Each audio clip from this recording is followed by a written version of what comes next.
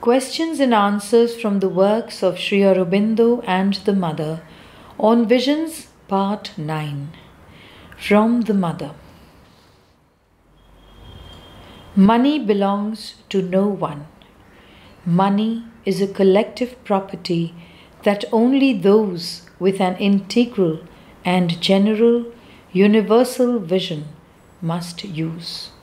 And let me add, a vision not only integral and general, but also essentially true, which means you can distinguish between a utilization in conformity with universal progress and a utilization that might be called fanciful. But those are details, because even errors, even from a certain point of view, wasteful uses, help in the general progress. They are lessons in reverse. During sleep, a sadhak had a vision of Sri Aurobindo in his subtle physical body, living in the subtle physical world. He sent a report of his vision to Mother, who replied, Sri Aurobindo shows himself according to the need of each one, and in the subtle physical, the things are not as fixed as they are here. Attach more importance to the feeling produced by the vision than to details of what you have seen. An experience Mother had the day after the last conversation on February 16th. It was really very interesting. Afterwards, it's just a memory, no longer the thing. It concerned the creation of the material world, the material universe, in the light of the conception of the Supreme in love with His emanation. But the vision was all-embracing, as if I were on the other side, the side of the Supreme, not of the creation, and saw the creation as a whole, with the true sense of progress, the true sense of advance, of movement, and the true way in which all that doesn't belong to the future creation will disappear in a kind of pralaya. It can't really disappear, but it will be withdrawn from the manifestation. And it was very interesting.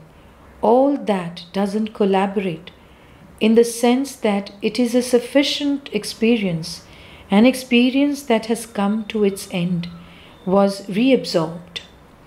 It was like the true vision of what was rendered as the last judgment. It is something going on constantly, that mighty gust of manifestation.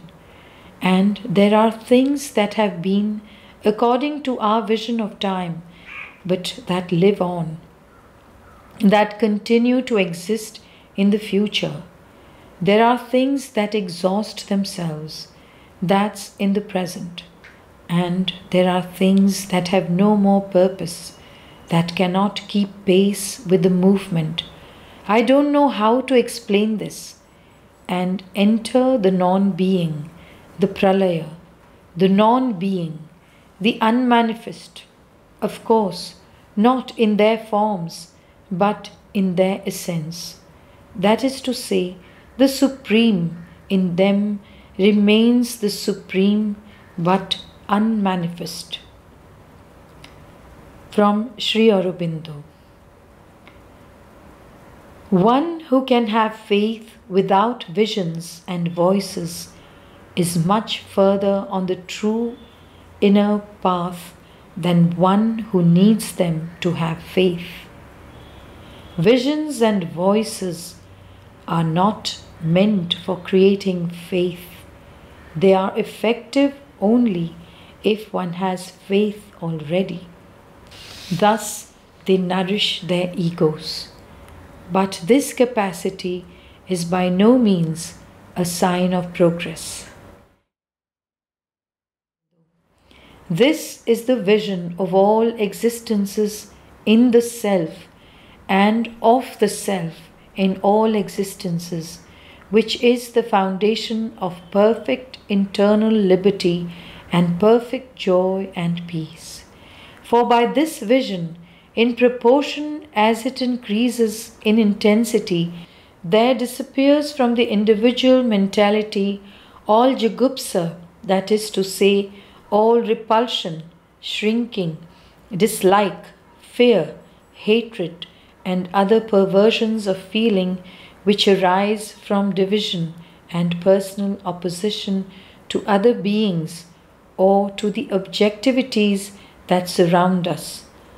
Perfect equality of soul is established. The vision of the self in its becomings. Vision is not sufficient. One must become what inwardly one sees. The whole inner life must be changed so as to represent perfectly in all parts of the being what is understood by the intellect and seen by the inner perception.